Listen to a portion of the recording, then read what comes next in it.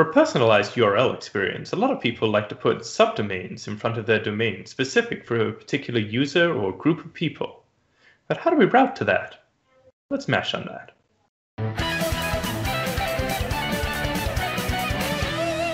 Hi everybody, and welcome to another episode of the Asp.Net Monsters. In today's episode, we're going to have a little bit of a play with configuring routing to allow routing to different areas of the application, not based on the URL, or the last part of the URL, but rather the first part of the URL, so the subdomain.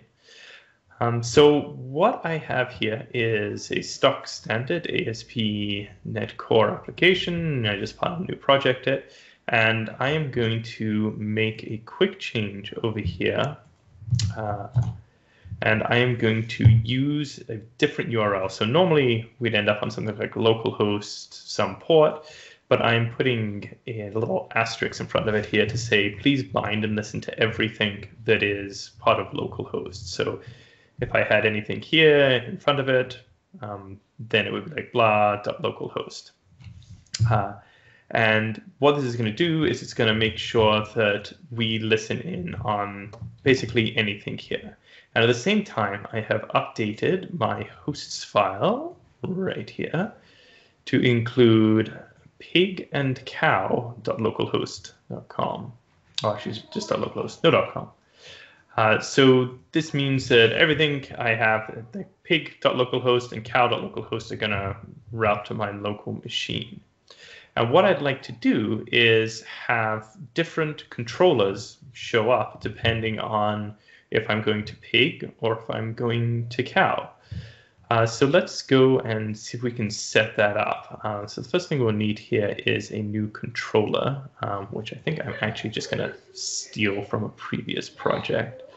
So let me go and do that. Copy paste for the win.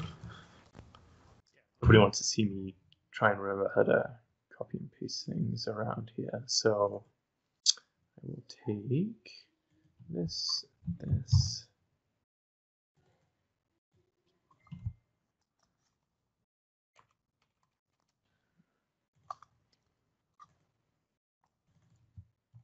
All right, so I have added a cow controller here and a pig controller.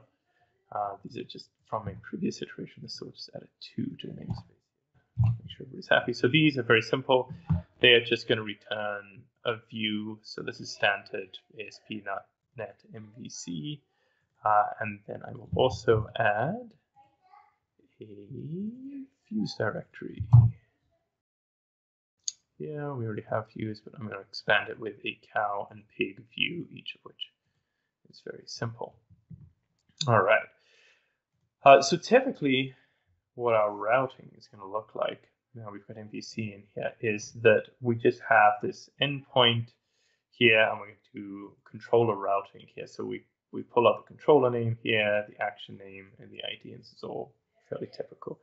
But what we'd like to do is go to like cow.localhost.com and end up at the cow controller. So in previous versions of MVC, there has been some ways of doing this, but with the new version, things are a little bit different now that we have kind of endpoint routing around. So what we can do is we can create a new class in here. It looks very much like this, that I just totally typed out by myself. And just probably blinded by the speed of my typing. That's understandable. So this is going to be a route transformer, and this implements the abstract class dynamic route value transformer. And basically it allows us to change the way that the routing works inside of the system. So we can put anything that we want in there.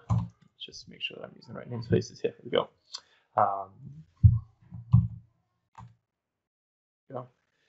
So what I'm going to do is I'm going to take a look at the request. So the request contains a host variable, and on that is a wide variety of stuff, including the port, but also, somewhat confusingly, another variable called host.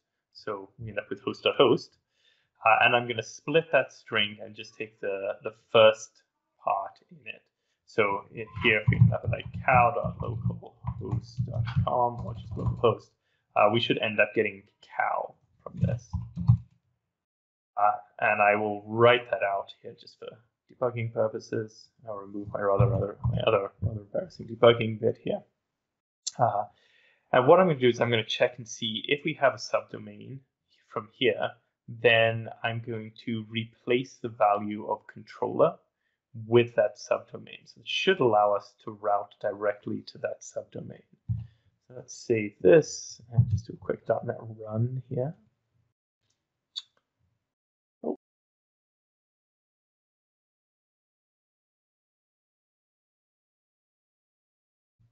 Okay, so now we've got everything compiled. Let's start it up and we'll grab ourselves a browser here. So I've got pig.localhost here. So if I hit refresh on this, I get to the home page because I have forgotten to make one important change here. So it's not enough to simply put this class in here that nothing knows how to use. We need to actually hook it up. So I'll change this map controller routing here to map dynamic control routing. And I'll just take the name out of this. We'll use the same index pattern here, I think.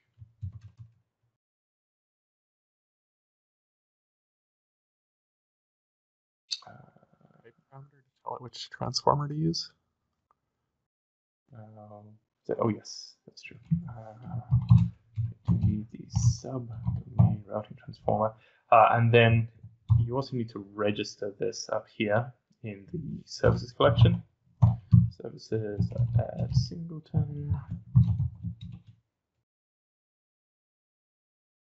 All right, and now if we restart that, should have a little bit more luck this time. All right, so here we are at pig. So we end up on the pig page, and if we change that to cow, we end up on the cow page. And of course, if we change it to something else, then we end up just on an error page here. Because we haven't mapped donkey, we don't have control of the donkey. So this gives you the ability to choose different controllers based on this. But I mean, you can do almost anything else in here as well. So you could put things in here to add additional routing parameters. So if you wanted to set it up so you had a different area here, then you could use the same sort of approach and have an area front here. Yeah, that's an example I've seen. So you do like admin dot for the admin section of the site, that kind of thing. Yeah. So this, in combination with, I guess, like a wildcard SSL certificate and mapping all of your subdomains to the same thing, should allow you to project pretty much any domain dot your domain and have that working nicely. So I have a project right now that I am going to deploy this on in short order, and it should make for a slightly better user experience because it can be like company.mycompany.com, and then that gives them the feeling that it's a super personalized experience, and then I put a lot of effort into it when really I haven't done a whole lot. It's all still just one site. Yeah. Very cool. True. All right. Well, thanks everybody for joining us on this episode of the Asp.Net Monsters. Remember to like, comment, and share, and we will see everybody on the next episode. Bye. Bye.